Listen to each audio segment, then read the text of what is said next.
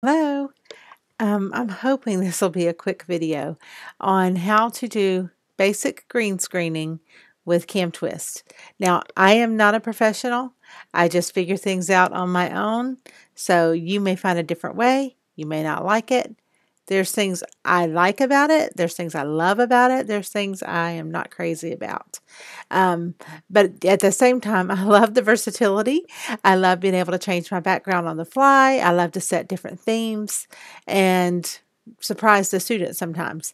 And I'm not a very crafty person, so I don't like to come up with new backgrounds all the time.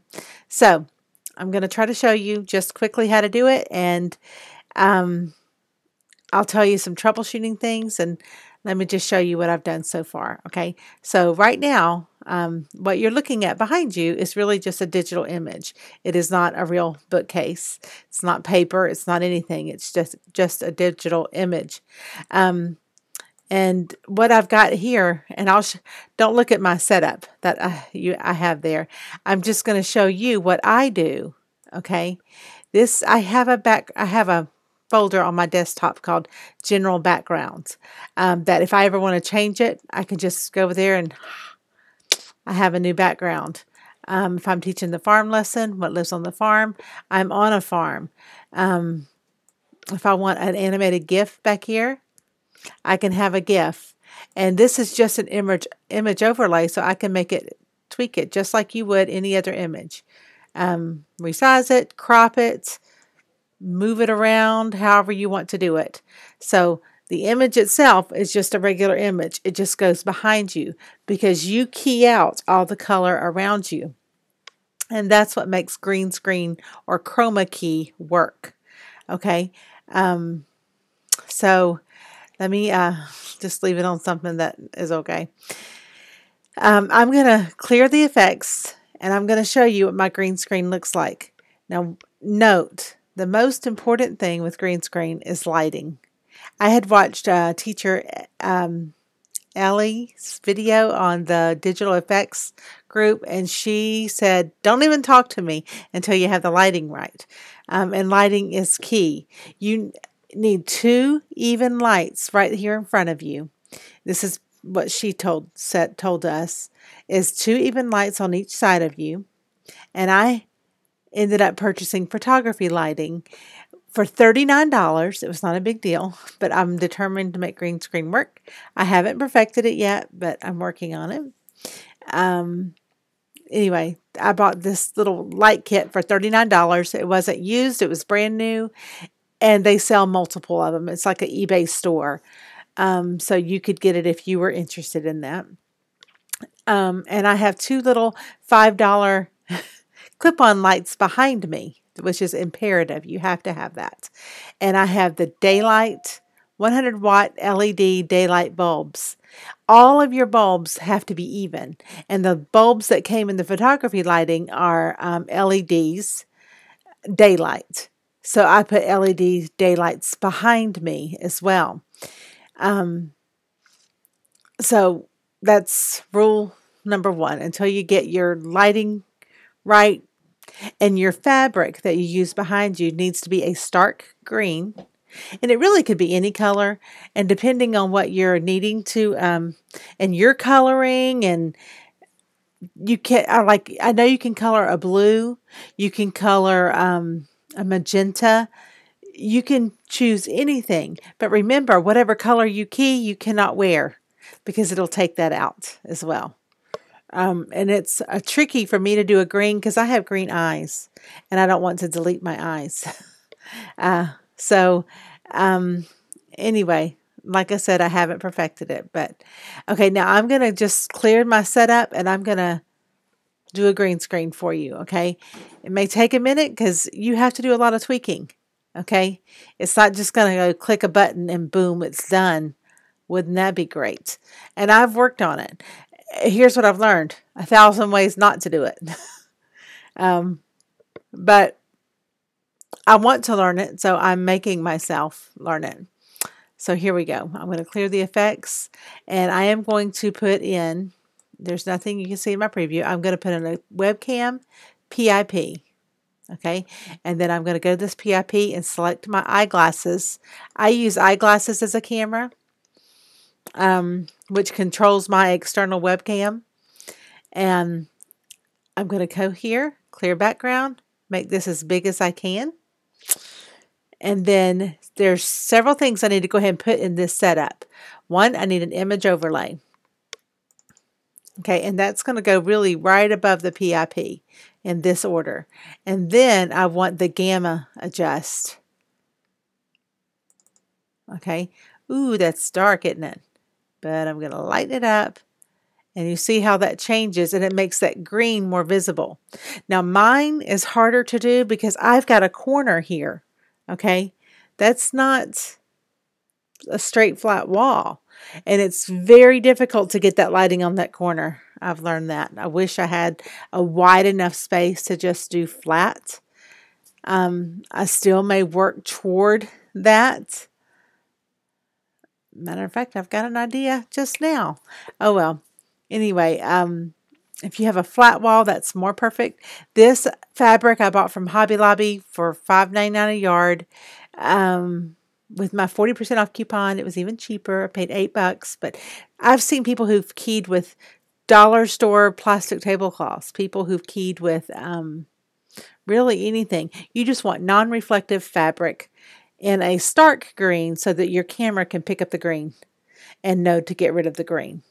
So that's what you're looking for. Okay, so now we've got that done. Now let's go back to our PIP webcam. And then I hit the clear background. Now I'm going to hit Chromakey right here. And then this is where it says Chromakey. I'm going to hit select.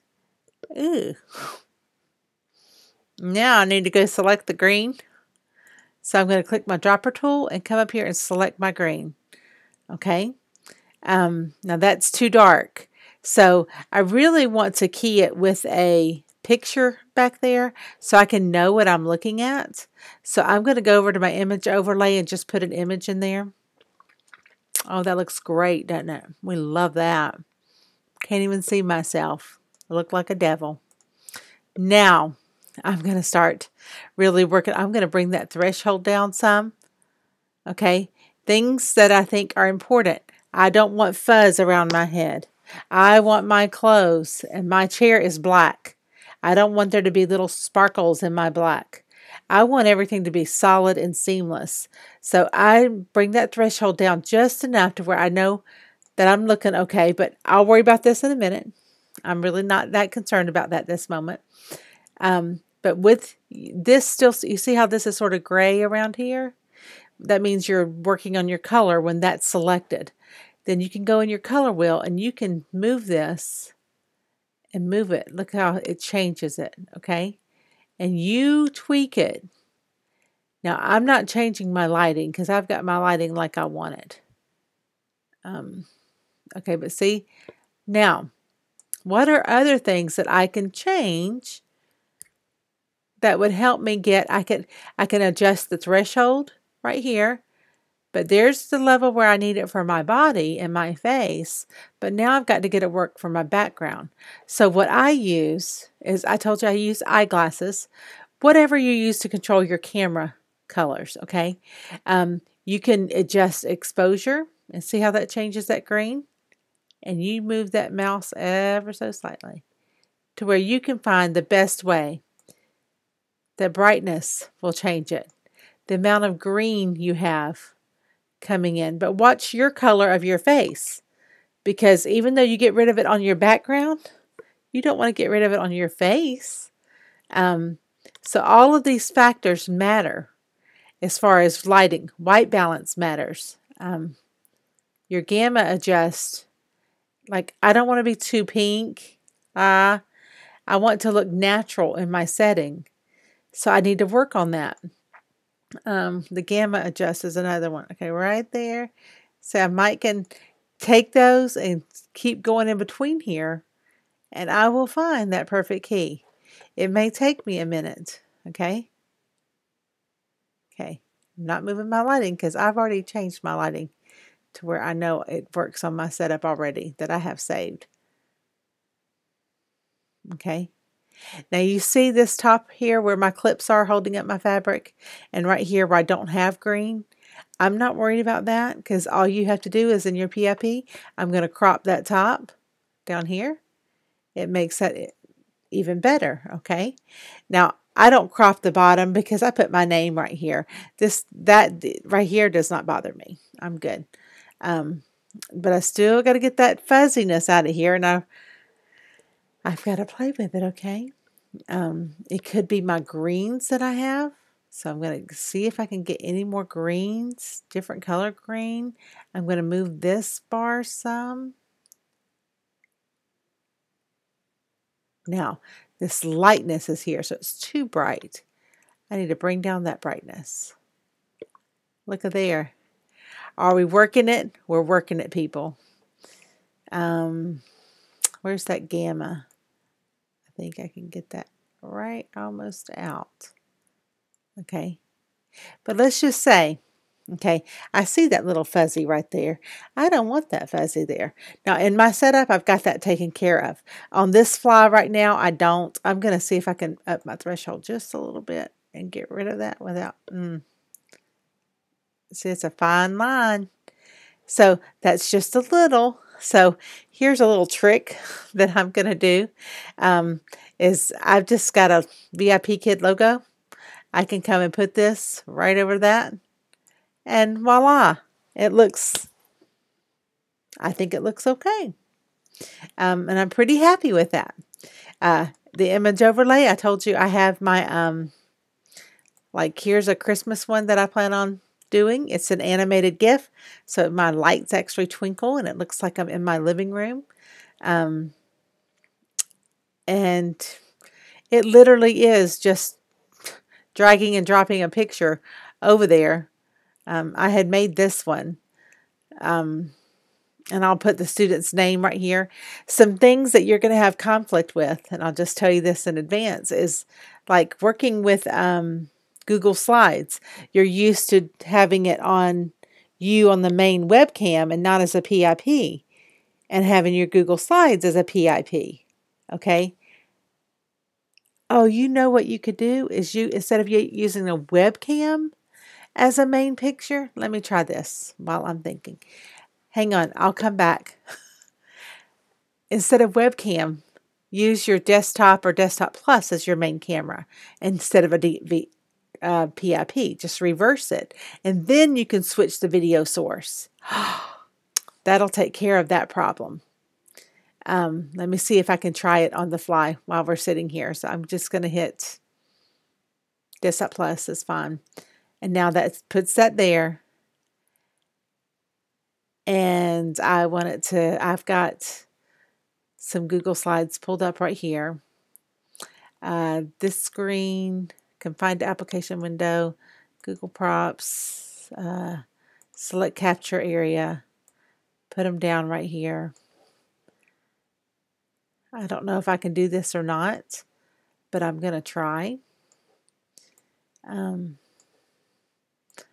Get this going. Done selecting. And now when I'm in this, swap with that, and there's my Google Slides. Okay. Anyway, you're going to have to work with that, okay, and figure that out of how you could work Google Slides with that. In my current setup that I do, I have Google Slides as a PIP, and I have it sitting up here, and then I just drag it down as I need to. Or sometimes I have it sized exactly to this black. Oh, look at there. See? Here's another thing. You see that green? Now, in my setup that I have, I don't have that. But these are things you got to tweak for. You don't want to interfere with blocking light. And that's a light that I'm blocking right there. So I have learned to keep my hands in a place that tries not to block any light. So when I go this, that, these, good job. I've learned to work in this space and not be, woo! Even that didn't look bad. But I don't want to block that light and have that green right there. And holding up a white prop, sometimes you have to tilt it. So it's better not to have white if you're going to use a prop like a marker board or something. You can, but that light bounces right back off of that. So Fortunately, I don't use a lot of that because I use mostly everything digital, and I haven't needed that. But I have like little flashcards that I use all the time. Okay, what's this word? Oh, see my green and how that light bounces off of there? So, but I'll put it up here, and I haven't figured this out yet of how I'm going to work that. But the kids end up reading it, but I don't like that. So that's another thing that I have to work on fixing on how to do. It can be done, and everybody's space is different, so I can't give you a formula of what's going to work for you. I can just tell you that your background has to be evenly lit. There can't be any hot spots, really no wrinkles, as flat as possible, and just evenly lit. Not just one light. Teacher Ellie said a light behind you that makes any shadows go away. Because if you have shadows, then you have this green ghost like that right here. You see that finger right there? Goes around. So anyway, I hope this helps. See ya. Bye.